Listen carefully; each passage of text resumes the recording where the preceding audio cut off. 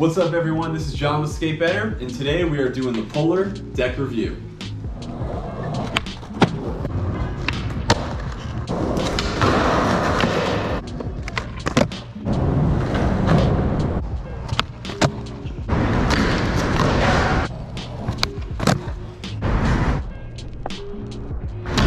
So I've been skating this deck for a few months now. It's definitely time to do a review. I put in some good work. First thing I want to talk about is why Polar. So why did I choose this deck?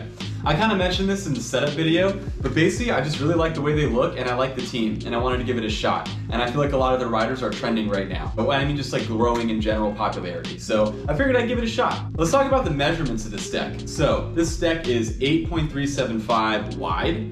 It is 32 inches long and it has a wheelbase of 14.5. So pretty average size deck. Next thing I want to talk about is the concave and the pitch of this deck. This is a really big one and I've been using other decks so you all can kind of get an idea of what it's going to be like compared to some other common deck shapes and sizes. So first thing I want to show you is compared to the Plan B deck that I used to be skating.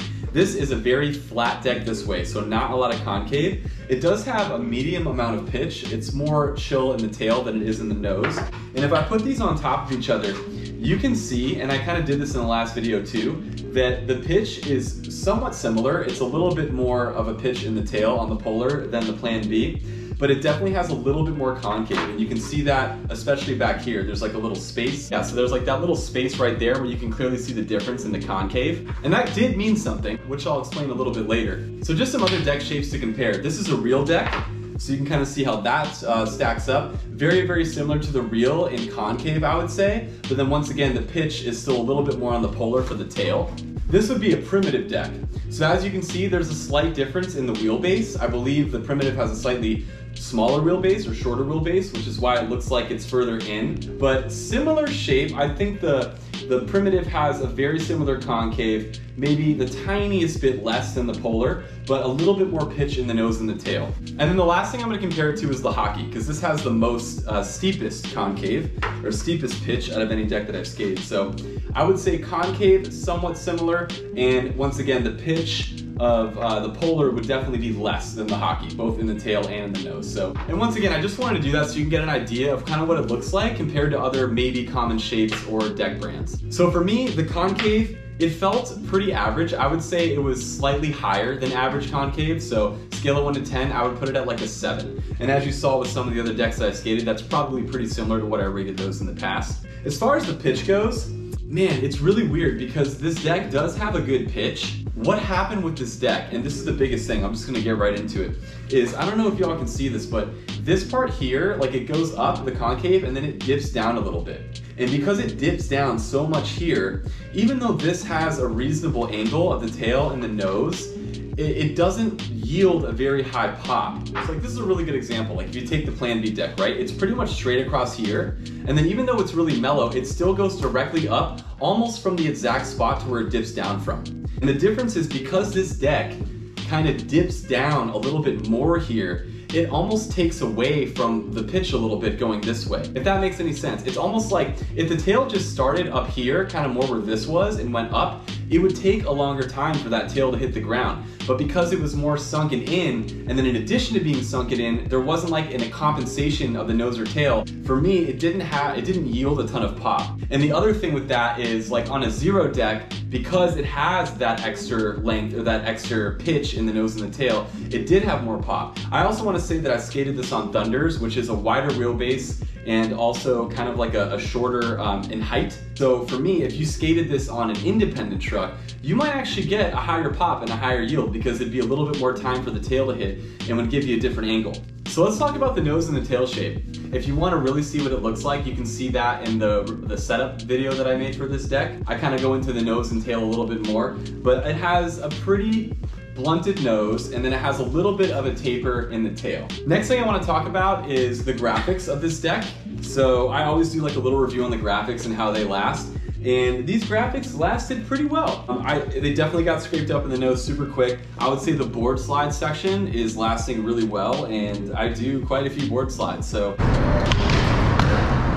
that was cool to have that hold up. And then the tail is also, you know, has a little bit of scratches. I don't do too many tail slides. But I think like if you like your decks to look nice and last a little bit longer, this is a pretty solid deck, and I have to say, it is lasting me longer than some other decks that I've had, just durability wise. Which brings me to my next point, durability and pop. So we're not talking about the yield that you get. So we're not talking about the ankle, we're just talking about the pop in the wood itself and how long that lasted. I will say when I first got the deck, once again, I did notice it didn't give me the yield that I wanted in the pop. So I'll just leave that there, maybe come back to that later. But I do want to say that it still felt crispy. So it still felt snappy. It still felt pretty crispy, even though I wasn't getting as high off the ground as I wanted. I also just want to note that before I say anything else, when I started riding this deck or set it up, I changed a lot of elements in the deck. So I had new shoes, a new deck, new wheels, and different grip tape. So normally I skate with Shake Junk and I used Mob with this deck, and I have to say, like, I didn't love it. It's weird, I always felt like Mob to me was way grippier than Shake Junk, but for whatever reason in this case, this Mob grip felt definitely less grippy than the Shake Junk grip that I'm used to. So I don't know if it's a weird formula or maybe I got an older strip or something, whatever's going on. It wasn't bad, it just didn't feel as grippy as I like, and I'm used to Mob feeling super grippy, so that was a little weird. But the point is that I switched up a lot of things, and what I'm noting in the future is I will never switch more than 2 things, because when you do that, it just gets more convoluted in trying to decipher exactly what the thing is that I like or don't like. So I am gonna do a review on these sweet OJ Nomad wheels that I've been skating for a while. That's coming next. I'm switching into another pair of shoes soon. I'm gonna have the Adidas Copas that I'll be doing a review on. I just wanted to be real and be honest that for me, I did switch a lot of things when I went to this deck, and that could have been why I didn't love it maybe as much as some of the other decks. Getting back to the durability of the pop, it has a pretty good pop. The pop was fine, it was average, it didn't last in tremendously long, but it wasn't like as short as some of the other decks that I've had either. Like I've had decks where the pop dies in like 2 weeks. This one I got a full month and a half out of, I'd say, like until I felt like the tail was really starting to lose the pop. It's not fully razor tailed yet. I could definitely still skate this deck for sure. And I'm gonna put in some more work on it, but it does kind of have a nasty chip in the nose. So that's not super fun. I hate it when that happens, but it's still skatable. So I'm gonna skate it a little bit longer and then I'll probably get a new deck. So last thing in the durability of this deck, I would say that it's a pretty sturdy deck. I never felt like I was gonna break it. It definitely feels like it's lasting. I definitely zinged this thing into columns and walls so many times and it didn't ship. So I'm not saying that your board won't ship if you get this board and you zing it into a wall, but from my experience, it does seem to have a good amount of heft and durability to it. So overall generals, pros and cons. So just to bring this video to a close, I think the biggest thing that I would want you to know getting into this deck is it was great for manuals because this part sinks in a little bit lower here. It really felt like I had a sturdy platform to manual, and I did more manuals than I normally do. So that was really cool. But like the biggest con of this deck is since my foot is kind of like recessed down a little bit, like it's high, but then this part's recessed, but so when I'm sliding my foot, it's going from here and it's like crossing over this like divot space going straight into the nose, and instead of like hitting the nose down here, which is where you really want the traction in my opinion, I ended up hitting the nose more like in this area, and it just didn't feel super stable. Like every time I would kind of like try to level out the board or do something, my kick flips were not rocket, but they were really like all over the place. Like it was really inconsistent to get them level or like have them feel like they were all leveling out the same way.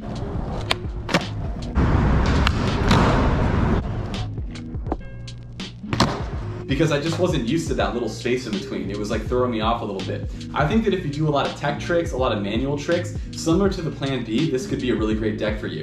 And what I'm telling you all, my biggest con was I just couldn't get this thing off the ground high enough, as opposed to the hockey or some other decks that I've skated where I feel like I didn't have to put too much into it. I really had to move my foot back a little bit more, really had to lift the board up with my front foot to get it over an obstacle and olling. I didn't love that, I'm not gonna lie, I'm gonna be honest. Other than that though, I think it's a really solid shape. No slides, tail slides, board slides, all that good stuff. You should be good to go.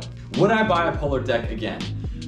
I don't think I would. I think just like the shape of what this thing does here just threw me off a little bit too much to where I would move on to another deck shape or another deck size or something like that. Maybe try something different from the family. I do really love their graphics though. I think Polar has some of the sickest graphics on the market. That's part of one of the reasons why I bought the deck to begin with. I will always be interested and keep an eye on what they're doing. But I don't know if they make different shapes. I would definitely be interested in trying a different shape because the pop has lasted a reasonable amount of time.